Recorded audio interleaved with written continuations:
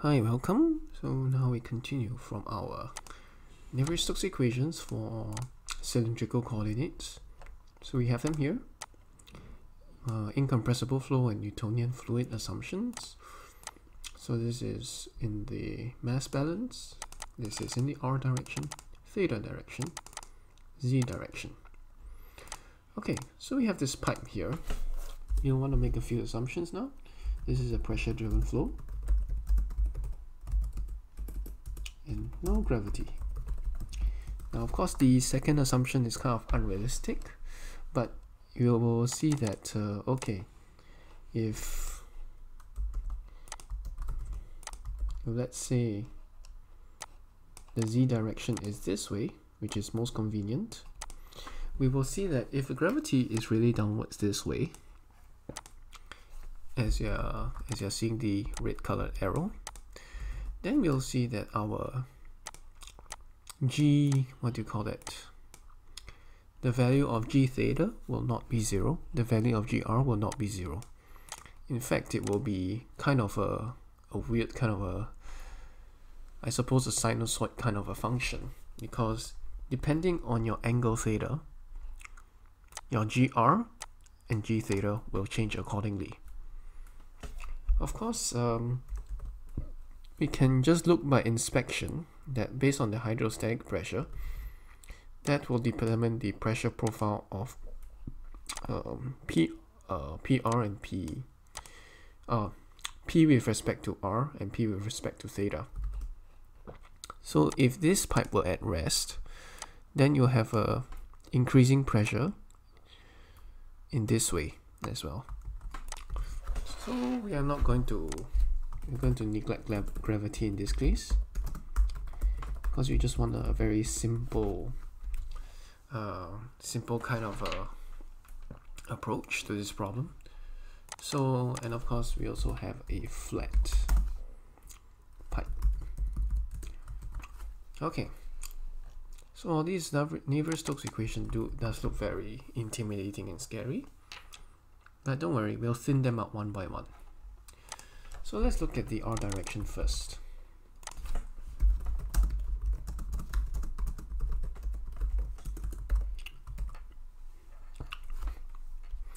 Okay, so what is a VR?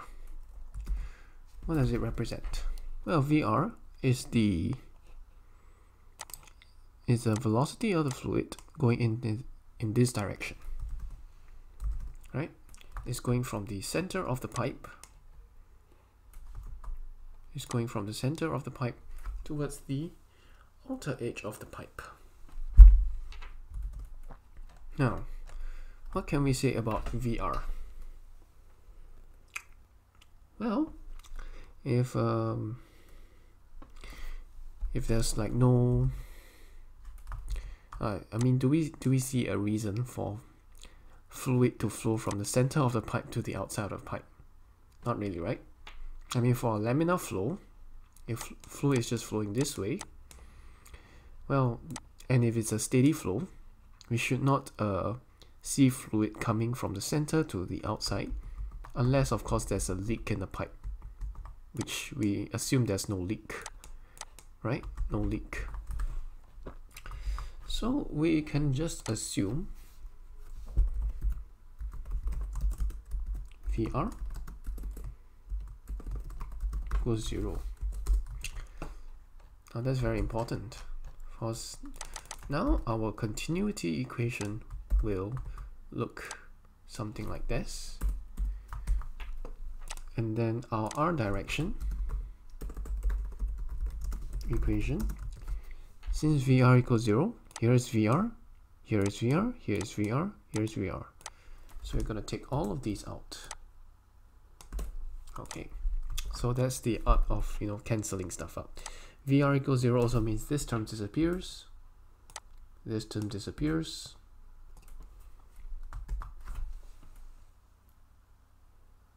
okay, I believe this is an R. I made a typo here.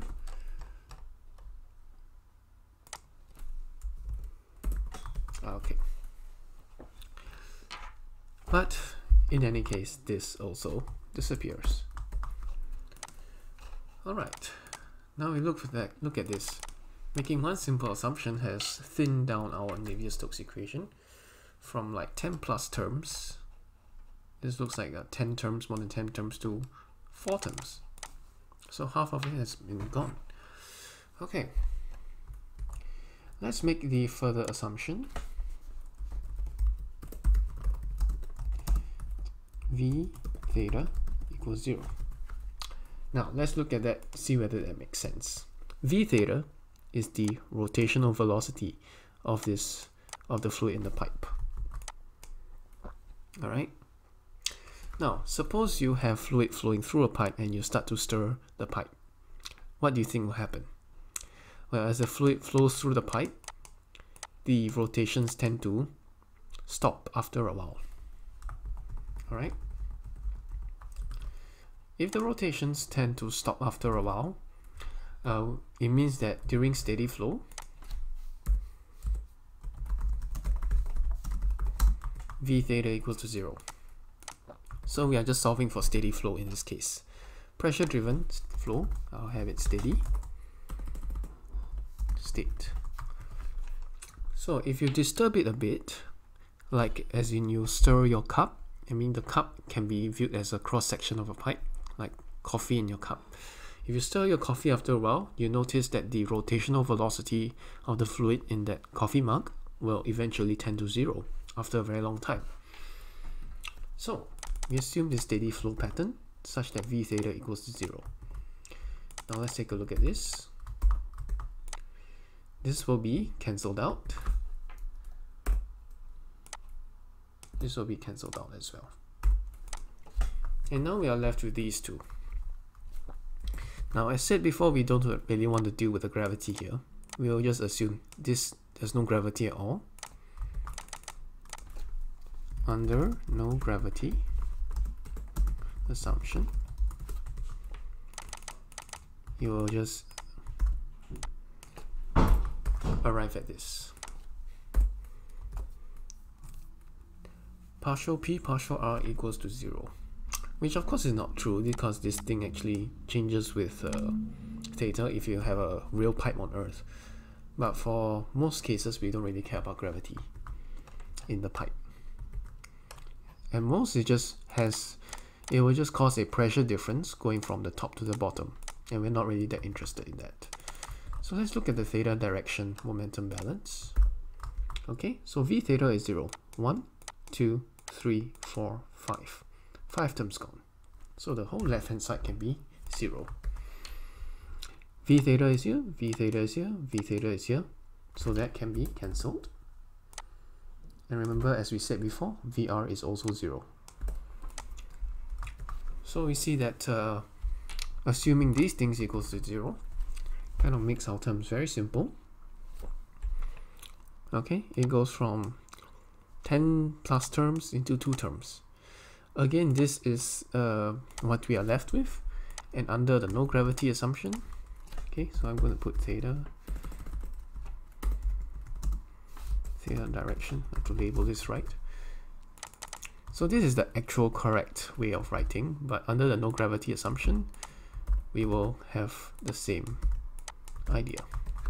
So if this is 0, we cancel this, we multiply both sides by R, you'll get this.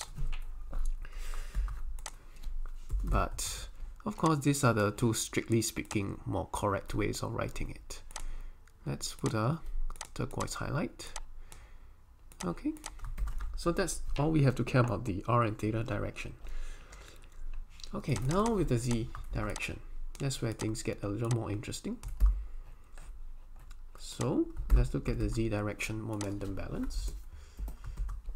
So 1, VR is 0. Just take that off. 2, V theta is 0. You take that off. 3, well, that is yeah, that's about it for the time being. Okay, now let's with this remaining, let's take a look back at our mass balance. Okay, so V theta is 0. If V theta is 0, you'll get this from continuity.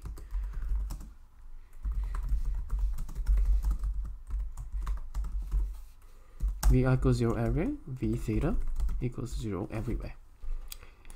So the derivative with respect to z is 0. Okay. So let's cancel more terms. This will be gone.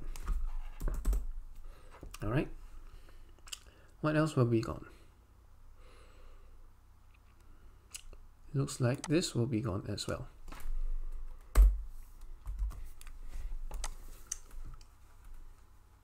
Okay.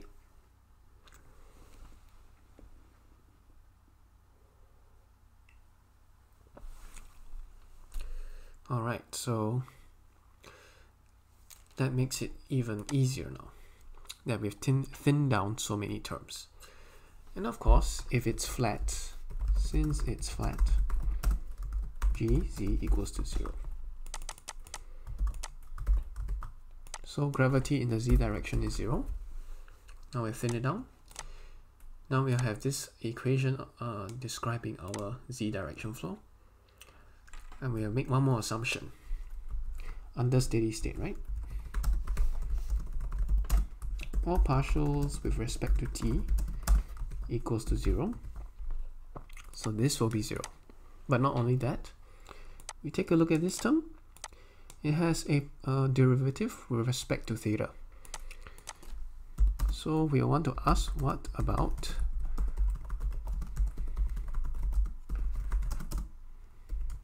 partial by partial theta Vz? So this is talking about the variation of z with respect to theta. You can talk about first or second derivative.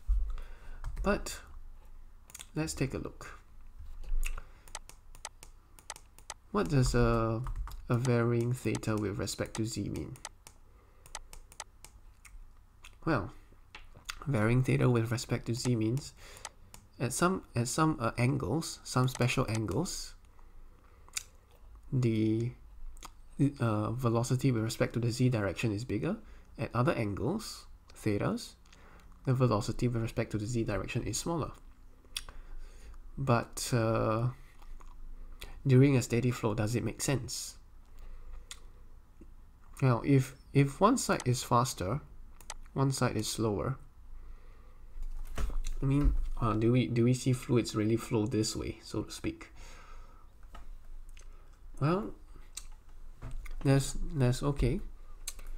If we kind of think of it intuitively, if we think about it,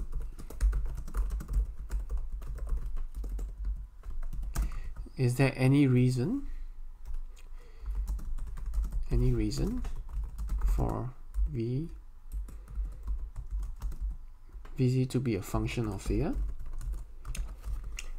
So will Vz be a function of this angle? Again, our assumption is no. We assume the flow is symmetric. Okay, this is a very important assumption. We assume flow is symmetric, so no. Alright, so this will be 0. Alright, so there are two more terms we can cancel out by assuming steady state and symmetric flow. So we need to take note of our assumption. Assume steady state and symmetric flow. Alright, now we have come to a very good, what do you call this? A very simple equation. Okay, so what we are saying here is that the pressure gradient with respect to the z direction, it will cause the flow to flow in the z direction. That's all that this equation is saying. Okay.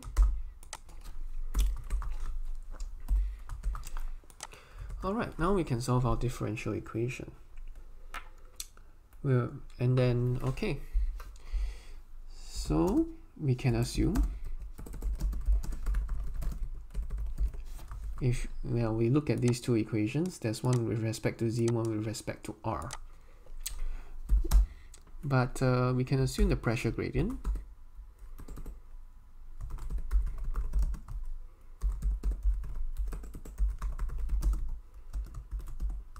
it kind of is constant, okay, because it's a constant like pipe. So that equals to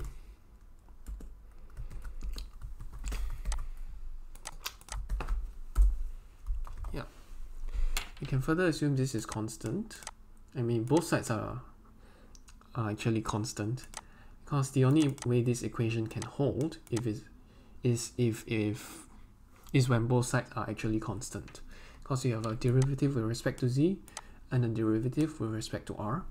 The only way that both sides can be equal is that they are constant. So the left hand side and the right hand side are both constants. So the pressure drop, okay, we can relate the pressure drop to the flow profile of Vz. Okay, so let's do some integration. We'll bring mu to the other side.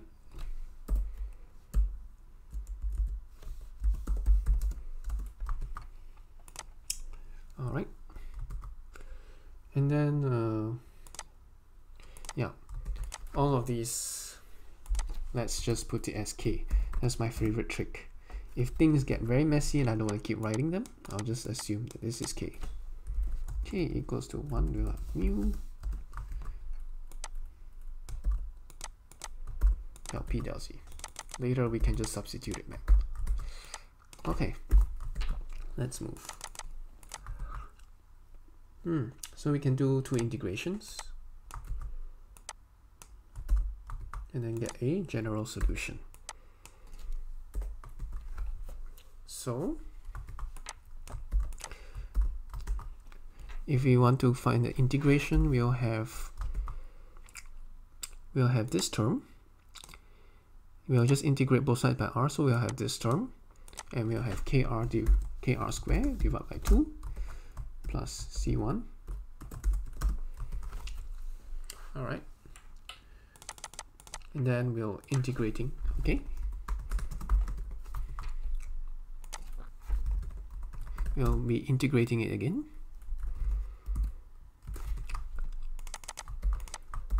So there's an r here, so we can just divide both sides by r.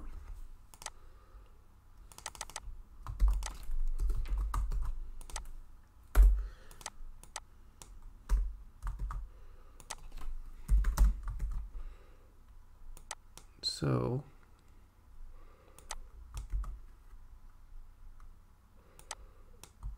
okay, we'll just have Vz here, right? Vz equals to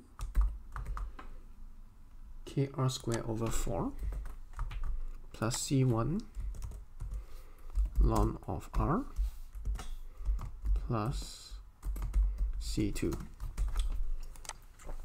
Okay.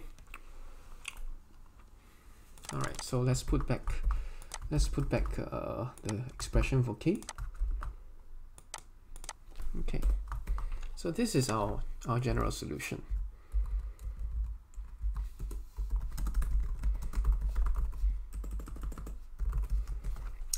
All right.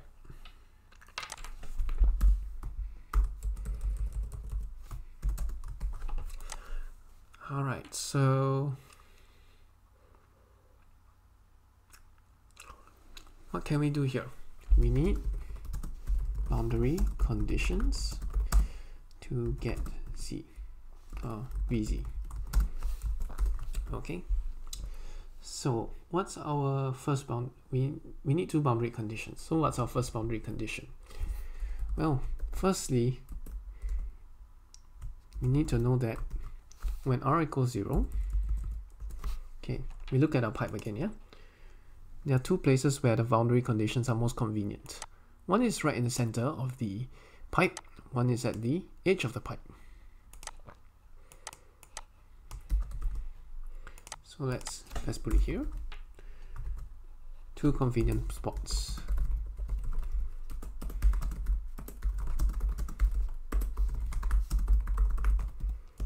One in the center, r equals 0. One at the pipe radius, r equals to, let's say, r0, big capital R0. If the pipe it has a diameter r0, that will be it. So in the center, let's see, we have this expression. When we take r to be 0, what happens to the logarithm of r? The logarithm of r goes towards minus infinity, and that doesn't make physical sense. If the logarithm of r means it goes to minus infinity, that means this fluid will be flowing faster than the speed of light, which doesn't make sense at all. So we must have it that Vc is finite. It's not infinite, it's a finite number. So we can immediately see that C1 equals to 0 in order for this to occur. Okay, so that's one boundary condition. Now, second boundary condition. At the radius r0, what can we assume? We can assume Vz equals to 0. Why must Vz equals to 0? Well, Vz equals to 0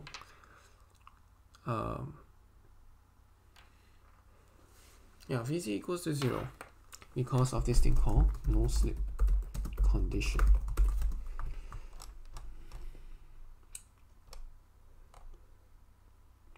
Alright, this is called no slip condition.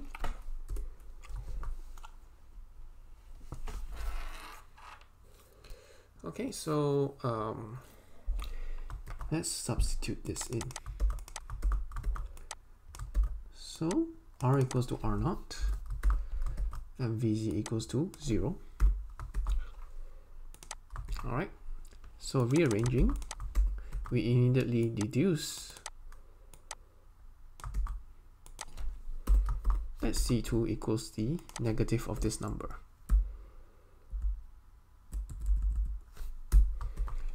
So we substitute this back in.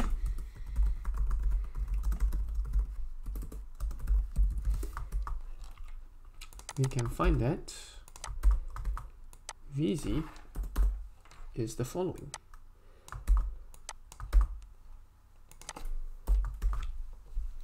And does gravity actually play a role? Well, whatever we assume our gravity to be, as long as the gravity in the z direction doesn't change, the flow profile, you can see here, if you look at the z direction Navier Stokes equation, if you look at the z direction Navier Stokes equation, the only time where gravity actually matters is in this term, gz here. Otherwise, it doesn't affect the z direction momentum balance. So whatever our g theta and gr is, it doesn't matter for our Navier Stokes equation. And since we are assuming there's no gravity anyway, that makes it even simpler. So this is what our Vz profile looks like. So let's check. Just for a sanity check, so to speak. When r equals to 0, what is our velocity? If r equals 0, this becomes our velocity. And you're wondering, hey, why is there a negative sign here? Well, yeah, it depends on the pressure gradient direction. So if there's a negative pressure gradient, means pressure is higher at the start, pressure is lower at the end. This is called negative pressure gradient, right? If there's a negative pressure gradient, where is the flow supposed to go? If there's a bigger pressure at the start, smaller pressure at the end, flow will grow this way. So flow, what this is saying is that flow goes in the direction opposite of pressure. Pressure increase. That's all that this equation is saying. I mean, this equation is saying that. And secondly, we can expect a parabolic profile for Vz because we have an r squared term here, and this is a constant. So in fact, our velocity profile will look something like this.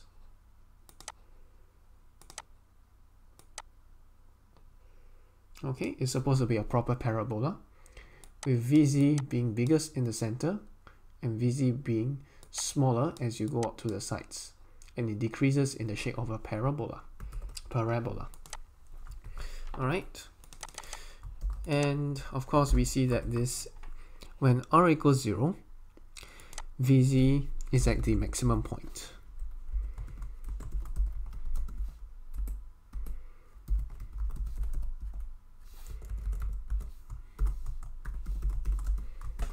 Alright, so this is what the flow profile looks like for a flow in the pipe. So thanks for watching. I'll see you guys next time.